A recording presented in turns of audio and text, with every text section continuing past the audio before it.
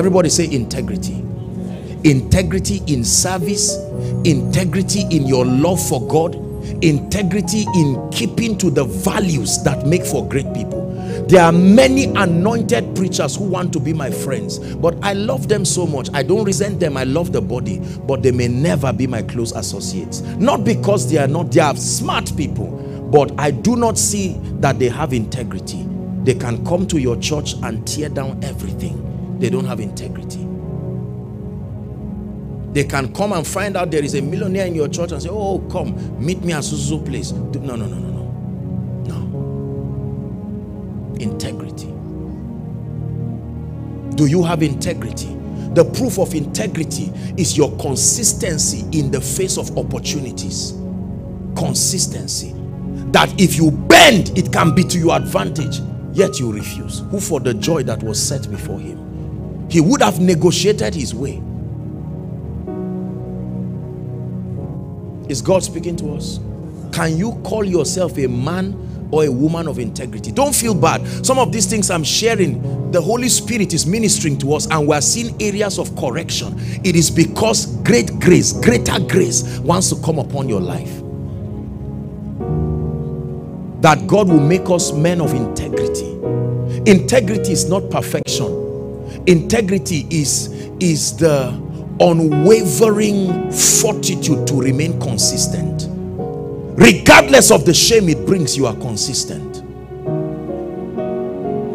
You do something wrong, you don't explain it. I did something wrong.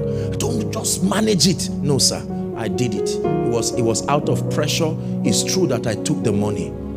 It was an allocation that was for a project. I was under pressure. If I will be penalized, truly I accept responsibility. And the man looks at you. Integrity is like a virtuous woman who can find. Who can find? Do we have people that can remain consistent regardless of consequences? We bend too much in this country. God must grant us grace. This is why corruption keeps eating. You know, let me tell you a very sincere, and I'm saying this from my heart. You know, once you are anointed like this and God grants you any grace for the prophetic, you have a lot of influential people and people in government. You can ask anybody who knows me, especially now. The moment I'm in Abuja like this, you just say, oh, this one, Apostle, are you around? And then most of them, one of the mistakes that a man, don't collect money from someone who does not have integrity. You would have sold yourself. It's a revelation that you are part of the equation. Discipline yourself. Are we together? You preserve your honor. Money is not everything, my brother, my sister. Listen to what I'm telling you. It's true. No matter how much billion or how much million, give yourself a good name. A good name, a good reputation is better than money. Your reputation can be a padlock to your children or a key. There are names when you call today, people say, God forbid. Me, I thought I wanted to help you. That name, is it, are you part of that family? Say, no, I'm not. It's just that my father has that. I'm not. The people have to beg and explain, because the people have corrupted. They've created padlocks, but there are other names. Even when they drive you, say, come. What did you say? You are who? Say, you. Your father had the opportunity to steal in government, but we are witnesses to his integrity. Come, you qualify for the estate. Integrity is currency. You can use it to buy things. If the only thing you use to buy things in life is money, you are poor. There are 7 currencies we use for purchasing realities in this kingdom. Finances is the 7th. The anointing is currency. Integrity is currency. Honor is currency. Which one did you use to pay for what you want? It's only money we're looking for. Start using these currencies to pay for things. Relationship is currency. Use it. When you understand these systems, you will use money minimally, because what money would buy, these superior currencies will buy them by far. Get this tape. Get it. You know someone celebrating birthday, package it, put cake on top and give the person. They say, what is this tape? Say, listen, no, listen. We cry together here. You've seen God change my life. Listen, listen. Let me give us one more and then we'll pray. If this is all I do this morning, I think we are blessed. How to activate favor, number 4. Understanding relationships. The 4th key to activating favor in your life is relationships. You move mountains. You cause walls to fall with your power. You perform miracles. There is nothing that's impossible. And we're standing here only because you move mountains. You move mountains. You cause walls to fall with your power. You perform miracles. There is nothing that's impossible. And we're standing here only because you made a way. You made a way. Don't know how, but you did it. Made a way. Hallelujah. Relationship. Relationships are advantageous connections. Advantageous connections. Everything in life reproduces on the basis of relationship, including your results. Please listen to me. Relationships are advantageous connections. You will never rise in this life without a relationship. Relationship is capital. Relationship is a stream of income. Relationship is currency. I am here in this church today because of a relationship with a dear man of God and his wife. And the relationship is much more than being preachers now. Relationship. I was saying yesterday that pastor and his wife, they've charmed me. I've lost the ability to tell them no. Relationship. Listen to me. One correct relationship in your life can bless you. Every influential man has emotions, and when they are connected to you, their benevolence and their resources and their integrity and their resource, whatever it is, flows freely to you. There are many people that we know today that we would have had access to them on the strength of relationship, but our inability to understand and keep relationships will keep making us join long queues at life. Relationships. I've preached messages on that. You would want to get that and listen to. My life today has changed because of relationships. My relationship with the Holy Spirit is why I'm valuable to the world today. Yes, that's why I treasure him. Treasure him. I will not give up the Holy Spirit for anything and anyone. My relationship with the Holy Spirit. Are we together? Yes. I've told you who likes you matters in this kingdom. Please don't say it doesn't matter. Who likes you matters. There are people today I've had the privilege of giving recommendations on their behalf, because the people that they seek on an official note, on the strength of their anointing and ministry, I have access to these people. And I've had the privilege to call and say, please, not to take you for granted, but can you help this person? I vet that this person is deserving. And I say, Apostle, you at your recommendation quickly. How many contracts have refused to be signed because a relationship is not bribery. Bribery is a way of whoring relationship without following due process. Relationship takes time. It stings your ego. You must pay the price. because of the value that it can bring to you. Is there anything in your life that can accelerate process for you? You see, every rule that we put around in society is just for coordination. Relationships can exempt you on legal basis. On legal basis. Are we together? The banks stop on Friday for general people. There are people who bank anytime, and it's not because they have so much money. For some reason, they have a relationship with the owner of the bank. You see that? Jesus spoke about the man and Sabbath. That man was not made for the Sabbath. The Sabbath was made for man. That means it can be manipulated. Are we together now? Yes. God has granted me valuable relationships in my life. Relationships that have brought financial partnership to my life, to ministry. God has blessed and honored several people I know today on grounds of relationship. Show me what relationship has paid for in your life. Let me see the receipt of what relationship has paid for. Your relationship with God and your relationship with men. How many of our loved ones will tell you, I know everybody. I know Governor Ambode. We used to laugh before. What did you do with that opportunity?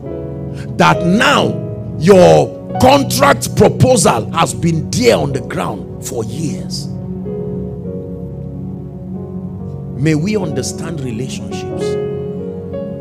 Do you have a relationship with the police force? Do you have a relationship with lawyers? If someone comes to collect your land, is that the time you start saying, but please, no. You should have strategic alliances. This is the wisdom of the kingdom. In this day and age, where someone can come and seize the land of a church, seize someone's property. It's not, there were times where Paul had to use his relationships with the Pharisees. And he said, no, look, we are one. And they said, we remember. And they fought for him. There are times that it's not just ministerial prowess. You need relationships. I am a benefactor of relationships. And you sow that seed of honor, relationships. You preserve relationships by honor. Are we together? I shared with you yesterday my story that we flew with Professor Wole Soyinka. On the way, he sat on my seat and the air hostess was trying to get him up for me to sit down, and I rebuked her. I said, don't do that. So what if I'm a man of God? This is a man of global authority.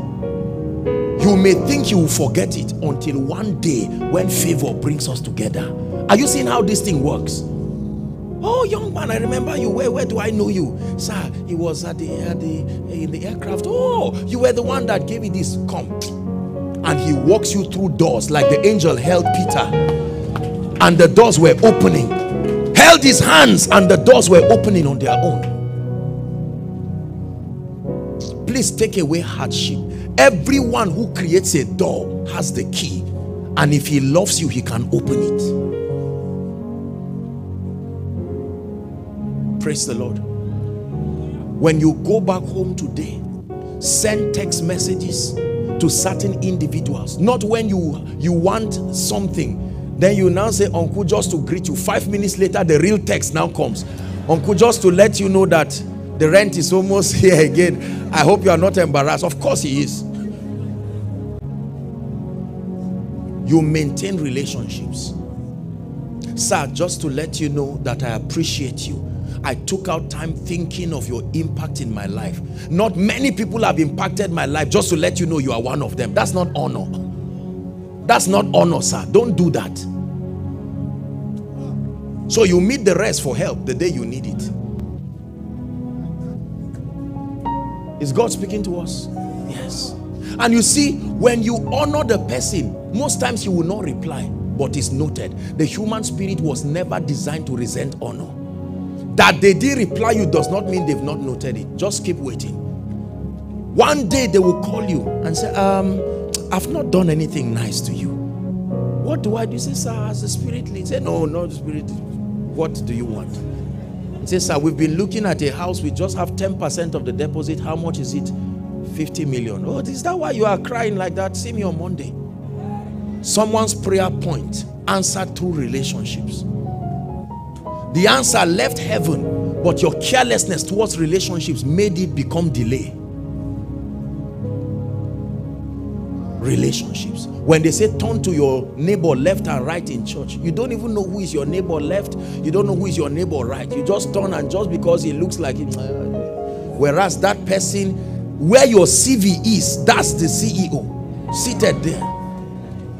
He doesn't have to be wearing a designer watch or whatever. No, he can be as simple as possible, but holds the key that can change your life. Say relationships. Relationships require tolerance. Relationships require endurance. Some of the people you need are difficult people. Some of them have temper. Some of them have anger. Overlook those things because of the value in them. Are we together? Everybody may not be like you. Some of them are sarcastic. Some of them make you feel bad when you are in their presence. Create a system of emotional immunity, but endure. The day you need them, you will see that the value was worth it. Relationships. When we're in Ekiti State, to receive that impartation from that old Baba for long life, the man looked at us. They said we're pastors coming from a crusade. I thought, you know, you would think that you say, oh, great man, I've been hearing about him. Say, kneel down. All of you kneel down. It's up to me to choose and say, Baba, I respect you, but it's like you've not heard about me. Go online. Relationships. I'm the one in need. The man was not intimidated by whatever people said I was. I have long life. You need it. Kneel down. Yes, sir. Yes, sir. Yes, sir. You don't pocket your hand and say long life, sir. It doesn't work that way. Is God giving us wisdom this morning? Which relationship did you ignore? Or which are you ignoring right now that can destroy you? Don't just come and inconvenience people during the rainy days. Isn't it amazing how painful it is when someone has the solution to your problem, but your relationship makes it so difficult? It's not all about money. The investment of relationship. Every one of us here can maintain relationships. Send a text. He may be a billionaire, but your 100 naira recharge card is not an insult to him. It's an investment. Daddy, sir, just to appreciate you. I hear your birthday is next week. When you see politicians come to a billionaire's baby's birthday, they are not fools. A baby, 1 year old now, is celebrating birthday. Someone flies from London, UK, US, and comes to dance before a baby. Was it a baby that brought them there? Come on, we are smart. A baby makes a man to pay first class and come down, and then they give the baby a Rolls Royce. They are maintaining relationships because the next 8 years of that government matters to their business. So they come and greet you, and then we Christians are there and all these things, and then we pay for it in humbling ways. You just come and I've come for this quarter of the contract. Say, sorry, things have changed. A celebration was there and a discussion was made in that celebration, and it so happened that your name was edged out. Say, no, I was praying, I was on a retreat. Say, well, we're on a retreat. The man talking to you is a spiritual man. Oh. Number 5, favor-provoking prayers. Prayer can bring favor. Yes, sir. Prayer. You can pray your way strategically. Pray your way into the hearts of men. You heard Nathaniel Bassey say yesterday that while they were praying and praising, it just came to someone's. Do you know there are many people who can give? It's just that God has not told them to give you anything. So don't be angry with them. They are obedient. God has not told them. Will they just come and bless you? He has 5 estates. Can't he give me a house? Ask God to tell him. Because if God talks to him, he will obey. God can talk to men. God can say, sir, get up, take this person as your son and help him. Abba, this thing is not so difficult. He's called the father of spirits. He can talk to men. Are we together? God can talk to a man and say, come and become a financial partner with this ministry, with this person. And he comes and says, sir, I came by the instruction of the Lord. God has helped me, I'm successful, and the Lord said I should be allocating this. Favor-provoking prayers. I prayed. Prayer can bring favor. Ladies and gentlemen, you can pray. Father, look down on us, hearken to us, the pain of this family. Lord, take away this shame for the sake of your glory. Connect us with strategic people, and the spirit of wisdom begins to look for men. And all of a sudden you get up, and while you are sitting in a restaurant, someone just comes and you greet him, say, your face looks familiar. Say, no, I don't know you, sir. He says, really? Something is drawing me to you. You remember your prayer. Who are you, sir? That's not the most important thing. Take this card, come to my office. Which of them, sir? Because I'm seeing 3 cards here with different addresses. Come to this one. And you enter an office that looks like a palace and see that man, that the restaurant was his own. He said, what are you doing? He said, nothing. He said, can I send you to manage my company in Israel? He said, sir, with all pleasure. He said, are you busy? He said, me? Busy? Busy for what? I'm available.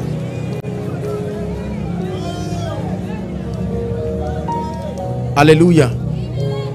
Do you believe what I'm saying? The last key to provoking favor is the impartation of the anointing for favor. There is an anointing for favor.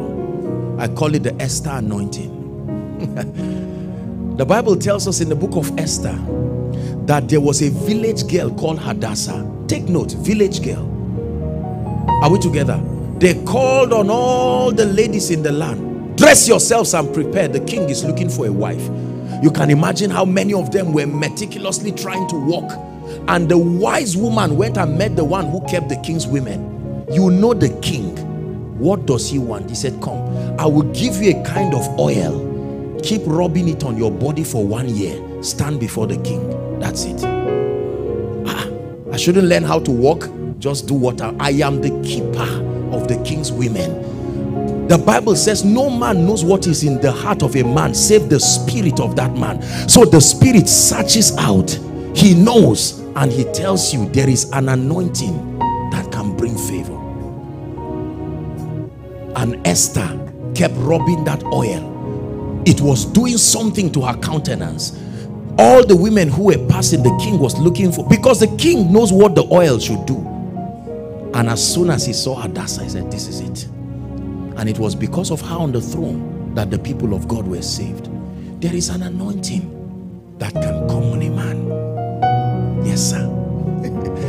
There is an anointing that can come on a church. There is an anointing that can come on individuals. It's true. There is an anointing. Do you believe this? We are going to pray. Our time is gone, but I bet you it is worth it. It truly is worth it. That you can get something today. I think it was in this church I demonstrated how the anointing works. Let me show you again. Can I use you, my dear? Come. Can I use you to come? I want you to stand there. You are a destiny helper. You are supposed to bring favor. You are the one in need for favor, all right? All of you walk and pass yourselves as I illustrate. This is our destiny helper passing her. There is nothing on her. Turn around. Come again. Look at this. Your destiny helper is in Lagos. He keeps passing you every day because the grace on you that should call them. The anointing, keep coming again. The anointing is a voice in the spirit. But you came to house of David. Watch this. And something was upon you. Now watch this. Listen to what is about to happen to you. Come. Walk slowly now. Where you were about to pass, but the anointing starts calling. The anointing has a voice. You call it coincidence, but it's intentional. It's a law. Mantles are falling here today. Anointings are falling here today. For the kings to be born, for the kings to arise, for revival to return, for the chorus to arise. Ali, Ali, Ali,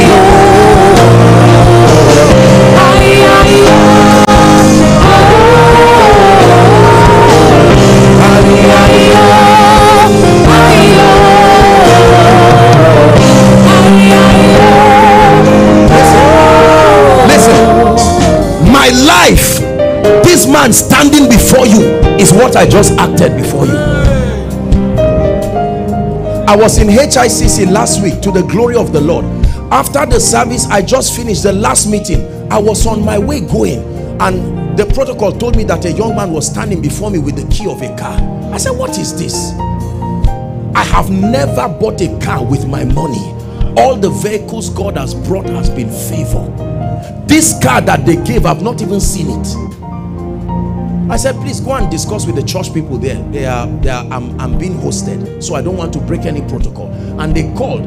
Right now, it's today that I'm going to look at this thing to see it. Does that person not have relatives in need?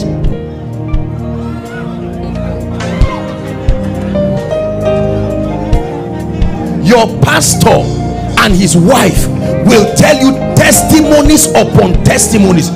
Pastor's brother said something yesterday while we were in the office. I said, pastor has a grace that makes men like him. The name is favor. And the brother said something yesterday. He said it has always been like that, that while they were growing up, out of 100% of people that come, 70% are looking for Pastor Shola. Grace. That's what carried you from where you were and brought you to come and sit here. Brothers and sisters, if you believe and can give me 5 minutes, your life will so change in a way that you will go back and say, God, what is this? Can you begin to blast in tongues and say, Lord, this is it. This is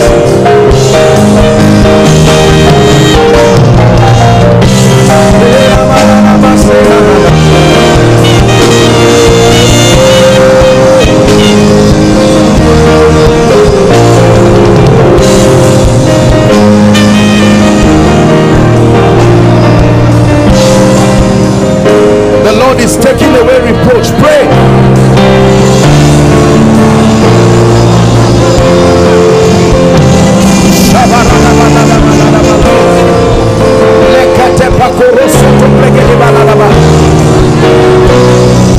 Pray, house of David. The name of the Lord will be glorified in your life. Lord, you took my pain away and then gave me joy. You're my peace, my melody in the center of the storm. You gave me a brand new song to sing to you. That's why I will lift up my voice and sing.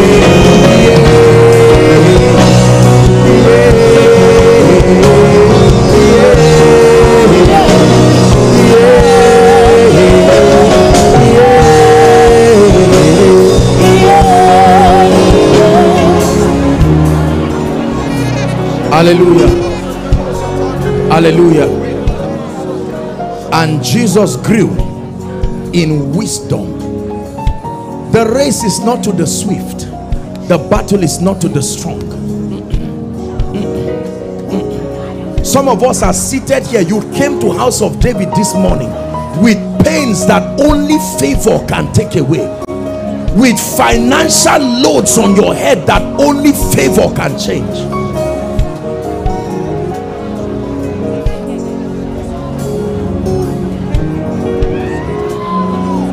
Hallelujah. Let me tell you something. Pastor, do you know why I wore this suit? You may have forgotten, but you were the one who bought me this suit. It was intentional. I wore it because I wanted to speak on favor. Pastor, by the Spirit, got me this beautiful suit that you all admire. There are two ways to buy it: use money or use favor. Is that true? Your dear pastor was the one who bought me this wonderful suit, and I decided to come to Lagos with it. I said, oh, I'll wear it and preach. It's a point of contact that same grace that God has put upon my life, and that same grace that God has put upon his life together with his wife, that somebody will carry this grace. Listen, I prophesy right now over your life. Listen to me. If you have never believed a man of God in your life, please believe. I prophesy to you, wherever you are, whether you are inside or outside, I'm praying for you. The grace that can come upon a man and touch the hearts of men and manipulates the hearts of men to bless that person, receive that grace right now. Receive that grace right now. Receive that grace right now. Hear me. I prophesy to your finances. The grace, the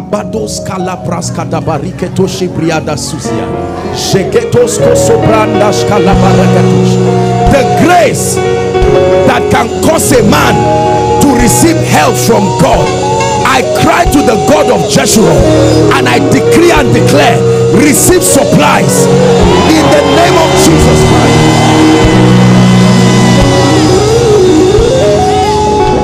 Listen to me. I pray for every financial pressure that is on anyone under the sound of my voice, whether it is rent, whether it is the resources for a project. I decree, I stand by this grace God has given me. Between now and the next 1 month, let there be a strange miracle.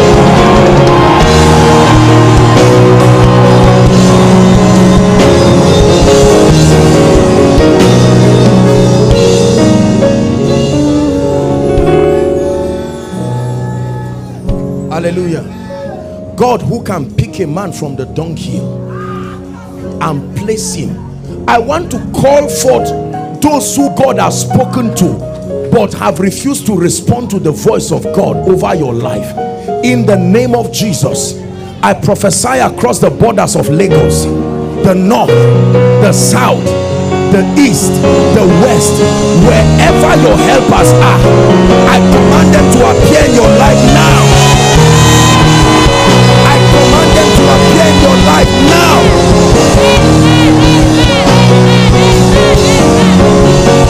Listen,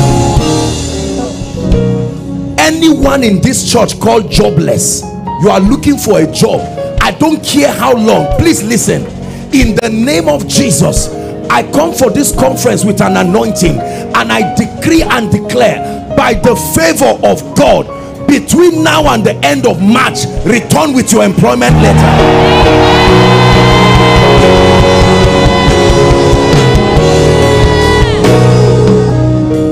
I pray for any and everyone due for promotion. I don't know why you have been hindered, whether tribal issues, whatever it is, but in the name of Jesus, I declare, the God who forced Nebuchadnezzar to stand up and run and say, oh Daniel, has your God been able to come and lift you and deliver you? I pray for you, may that God touch the heart of your superiors and cause them to lift you.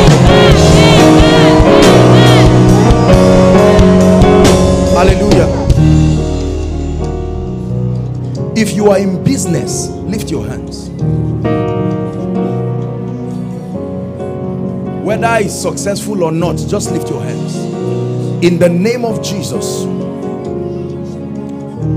there is a grace for creativity, for imagination, for innovation, and to call forth men that will help you. I stretch my hands towards you. I speak to your business.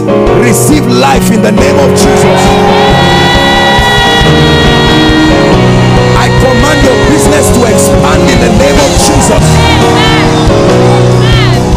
Hallelujah. Whatever has brought your business to its knees, in the name of Jesus, I declare, the same way Jesus Christ rose from the grave, I command your business to rise from obscurity. Hallelujah. I pray for students. In